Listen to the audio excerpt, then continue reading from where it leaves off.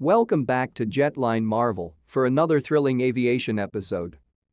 While the design of aircraft manufacturing is rapidly progressing under the AMCA and TEDBF project, now, the engine manufacturer is promising to provide HAL with the technology.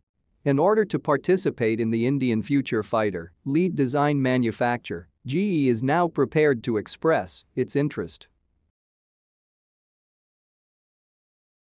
General Electric, a major American aerospace engine manufacturer, has submitted an application to the Pentagon asking for permission to jointly produce and share engine technology with India.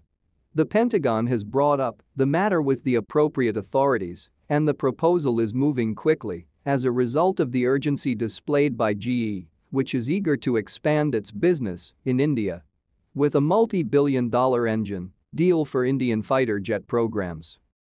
A military turbofan engine, built by General Electric Aviation, is known as the GE F114. Current applications include the F-15E Strike Eagle, F-16 Fighting Falcon, and other military aircraft. It was initially created for the F-14 Tomcat fighter aircraft. The modular design of the F-114 engine makes maintenance and repair simple.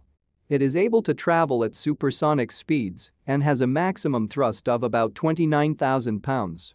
Additionally, the engine is equipped with cutting-edge technologies like an afterburner for improved performance and a digital engine control system. Overall, the GE F114 engine is a strong and dependable engine that has been instrumental in the development of numerous military aircraft. For the Indian Navy's Advanced Medium Combat Aircraft (AMCA) and twin-engine deck-based fighter (TEDBF) fifth-generation fighter programs, GE has requested authorization to jointly build a 110 kN engine based on its F-414 engine. For the 4.5 generation Tejas Mk2 fighter program in India, GE intends to jointly produce a baseline F-414 engine that generates a 98 kN class of thrust. Moreover, GE wants to create an upgrade core that can provide 110 to 120 kN class of thrust for the AMCA and TEDBF program. For each fighter program, over its life cycle, GE estimates a massive deal for 400 engines from India alone, with up to 1,000 engines being produced locally in India.